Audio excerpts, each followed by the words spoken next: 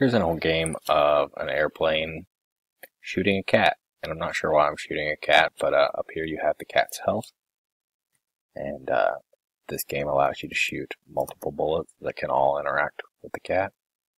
And when he gets down to no health left, he lays over on his side and has red eyes and has a big X.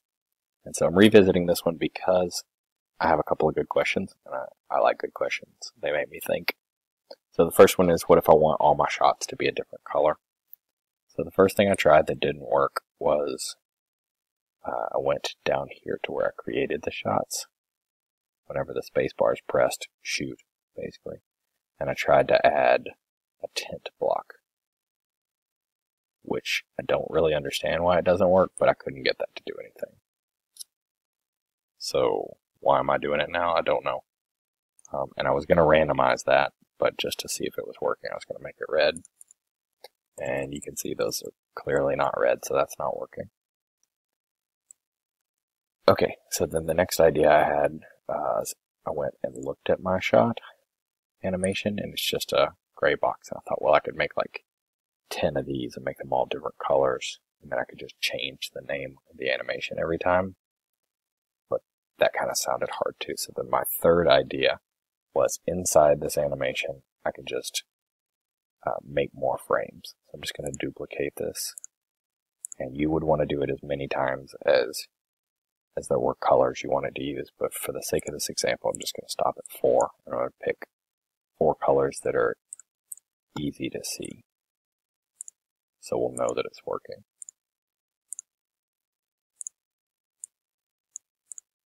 Okay, so it's still just called shot, and these are inside of it. And then when I shoot, you get this effect, which is a little hard to see in the video, so what I'm going to do is just make the bullet a lot bigger, just for demonstration purposes. So I'm going to grab a dot scale,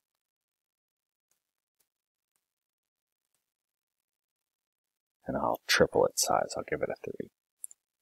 And now you can see when I shoot, it's easier to see what's going on, right? And you'll notice that it's happening for all the bullets. And they're all following the exact same pattern. But I don't think that's what the commenter actually wanted. I think they wanted each bullet to be a different color. So what I've tried next is to come down and play with these frame. All these blocks right here refer to which frame inside of here. And I've never seen any of the code.org lessons actually talk about how to do that. So the first thing I want to do is pause them so they're not cycling through. Okay, and then the next thing I want to do is hit a next frame. That way, every time the space bar is pressed, it's going to go through to the next frame. First one's black, next one's pink, next one's red, next one's pink. I don't know why that happened. Black, red, pink, red, green. I'm not exactly sure what's going on right there, but I did hit all 4 colors. Maybe you guys can figure something out, but that's close. Then the next thing was, how do you add a score so that when you shoot something, the score goes up? I think we've done that before, but it's kind of fun. So what I've done here is added a variable called score on line 1 and set it to 0. And then down here, whenever the bullet or the shot is touching my cat, where's my is touching? Here we go. Whenever the cat is touching a shot, we want to first move the cat and then add the score by 1. It's important to move it first, or your score will go up by way more than 1 at a time. And then to see that in action, we'll reset. Down here, I typed score, and you can tell it started on 0. And so now, when I hit him, the score goes up. Looks like I hit him several times at once there. That was bad luck. Okay, so the score went up 1.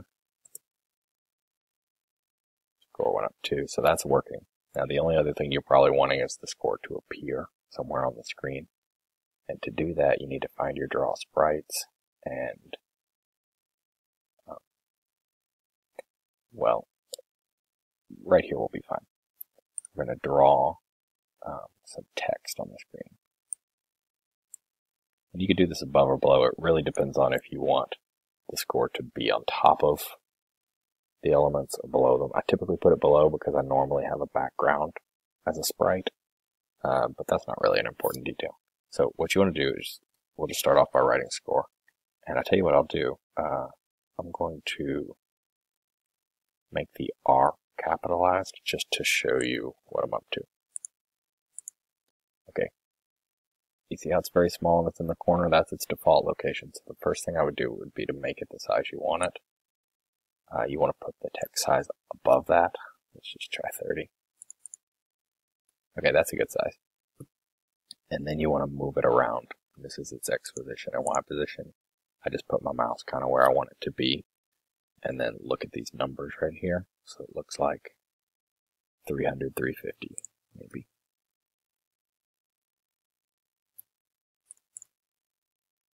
Okay, and then if you want the actual score to be to the right of it, then I need to scoot this guy over. But if you wanted the score below it, this would be fine. I'll put it below it. So I'm going to copy this guy, paste it, and now this time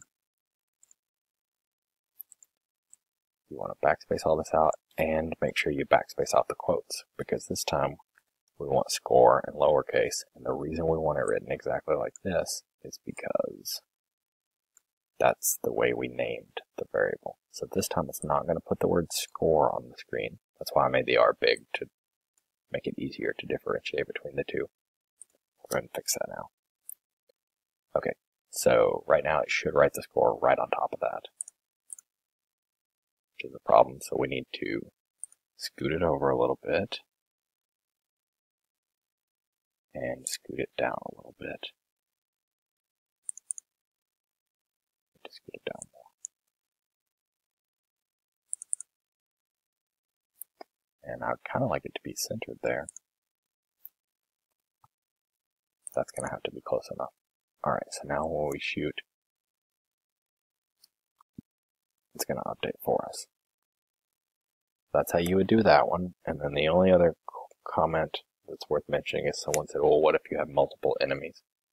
Well, we can do that. First thing I'm going to do is take this brown cat and duplicate him a couple of times. Now, all your enemies could look exactly the same, but just so we can differentiate between them, let's have a red-eyed cat. That's black. Okay, let's have a black-eyed cat. And let's have a red-eyed cat.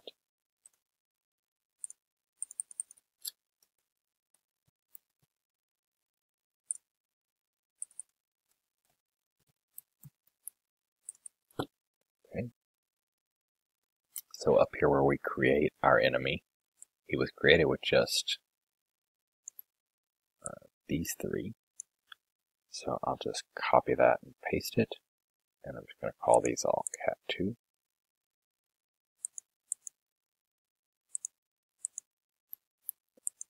Now I'm going to paste it again. Say cat3.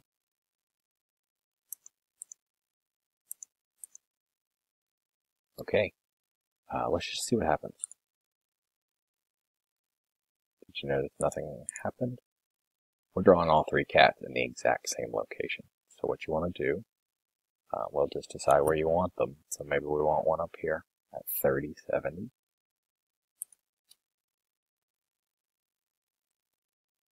And you may want it to be random.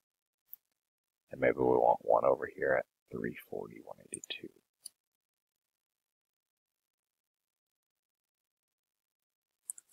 Ta-da, you got multiple enemies. Now watch this. This one's going to work just like you expect. Score went up. This one, nothing happens. And this one, nothing happens. And that's because we haven't coded either one of those things.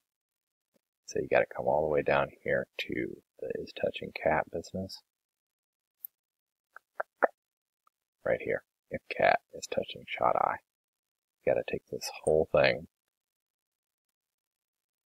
copy it, paste it, and everywhere you see cat, change it to cat2. So if cat 2 touches the shot, cat 2 gets a new location. If you want them all to share a health bar, you can make your own health bar, and you want the score to go up for each one. The health bar doesn't really make sense in this situation, but we're going to play along anyway. And now we'll do the same thing again for cat 3, just copying and pasting the is touching functionality. And that's the only thing that has to do with the cat itself. So now let's run. That one worked. That one worked. This one's going to be double points because I'm going to hit 2 cats with this one shot. Another thing you could do is, once you ran into something, you could make the bullet respawn somewhere else and stop moving. And that would take away the possibility of having 2 shots. Anyway, you get the idea. Hope that helps. If someone else figures out how to make the color cycle the way we would have expected to cycle in order through these, let me know. Oh, you know what I forgot to do? I forgot to change the animation for cat 2 and 3. I don't actually think it matters, but since I made them, I'm going to do it anyway. That cat. Okay. There we go, so we can clearly tell which one's which. Okay.